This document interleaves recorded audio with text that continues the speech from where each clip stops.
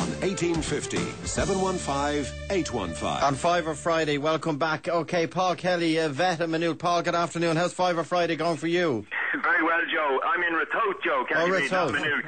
But yeah, it's going very well, and we've been very busy, and it's great. And there's a great buzz about the whole day. You know, even with people coming in, and you know, we're finding out little things, ear problems, and small things maybe that people wouldn't have noticed and have had any reason. Okay, because you were on to us last week. You're offering what, a fiver?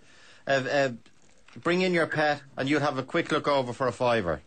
Not a quick look, Joe. We have to check up all right. I want Sil, Paul, for my mistake, Sil Fox is going to tell you a joke about the vet.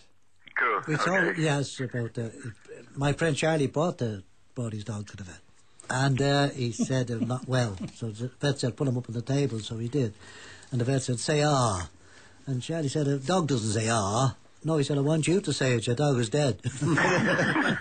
Paul, have you children? I do have children, yeah. Okay, well, you're going now, for my mistake, or my regret, you're going to the Ratoath House Hotel in Galway, 2-night family break, plus dinner one evening.